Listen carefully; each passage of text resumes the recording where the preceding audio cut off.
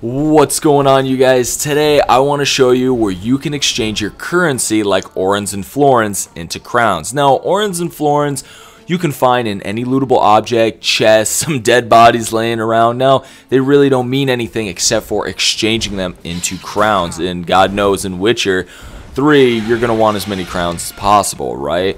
I also want to show you guys how to respec your ability points if you decide you would like to change your build style. You know, you could be a level 13 or a level 30. It doesn't matter what. You know, if you're experimenting or if you're new to the game and decide, hey, what you chose at first isn't what you really wanted, this should help you guys out with that.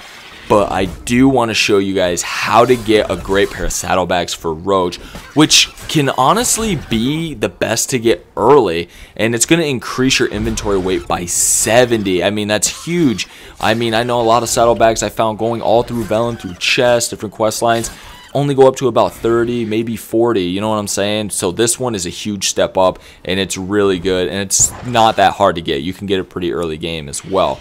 But if you're new to the channel and would like to show some support, consider subscribing, you guys. If you enjoy the video, a thumbs up would be appreciated. By the way, I want to do some lore videos. There's so much to this world that both the show and the game leave out from the books. The game definitely does a better job than the show, but let me know if you guys would like to see some lore videos in the future.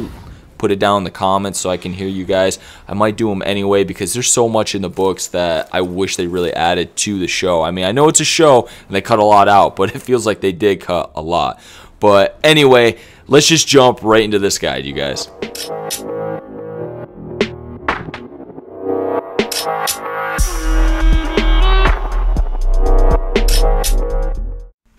Alright, so if you want to know if you have orens or florins in your inventory, what you're going to want to do is open up your inventory, scroll over to other. You can see if you have orens and or florins that you can exchange in Novigrad from the dwarves at Vivaldi Bank. Now, here at Hierarch Square, which is where Vivaldi Bank is located, you're going to want to run over and talk with this dwarf. Now, this is where you're going to be able to convert your currency, your orens and florins, into crowns. You can also take out a loan. I don't know why you would ever want to, but you can. There's really never any need to, but you never know, right? They will charge you interest on that loan, just to give you guys a heads up. So if you take 100 crowns out, you're going to pay like 130 crowns back later. So just a heads up. Anyway, you guys could see out of all the orens and florins I turned in, I got like 1,300 and some odd crowns, 330 crowns. So it's really worth it. After looting chests and dead bodies, you're going to come across this stuff and you may not even know about it. So keep a lookout for it and come here to Vivaldi Bank and you will be able to exchange it for crowns. Now I want to show you guys how to respec your character and your ability points. Now, well, we're going to start off from Hierarch Square. Since we're here, you will want to travel north of the city. I sped up the video just to show you the way, and hopefully it makes it easier for you guys. But once you pretty much come here into this building, you're going to see, talk with this merchant inside. He will be selling a potion of clearance, which returns all ability points spent to develop abilities to available pool so you can redistribute them. Now, note, this will cost you 1,000 crowns, and each time you want to respec, you'll have to buy the potion.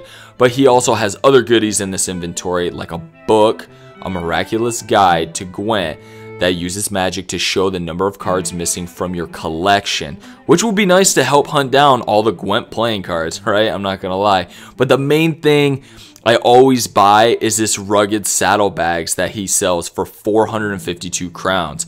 Now, these saddlebags increase the inventory weight by 70. To me, this is a must, especially since we are always looting everything in sight. You can get this pretty early on, but have to make your way to Novigrad. I found so many other saddlebags and none have 70 inventory weight to get early. Most are anywhere from 25 to 50.